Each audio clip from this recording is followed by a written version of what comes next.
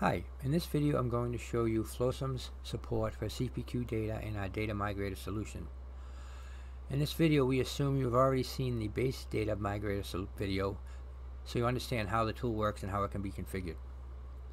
When you have CPQ installed in your org, you will install data migrator into the org that has the source data, so wherever you are making the changes, whether it's a sandbox or a test org. And then you can use this to very easily move those modified records along through your environment just like you would your metadata changes.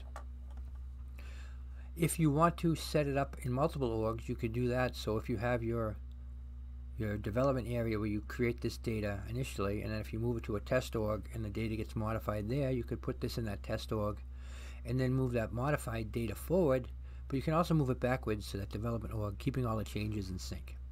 It's up to you how you want to configure this and use it, but it's very, very simple. As you can see, we have templates for all the different objects in Salesforce that has CPQ. It is the same record as we have for our standard objects with the same options in there as far as fields, etc.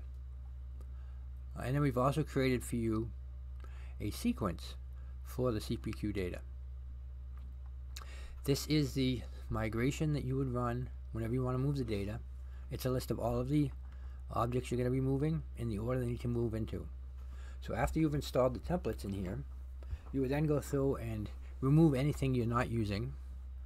So if you weren't using attribute set, code template, whatever the case is, you can remove these from here to save time when you're doing your migrations. And then once this is done, you would then migrate the data just like you would any other data migration job as referenced in that original data migrator video. Thank you.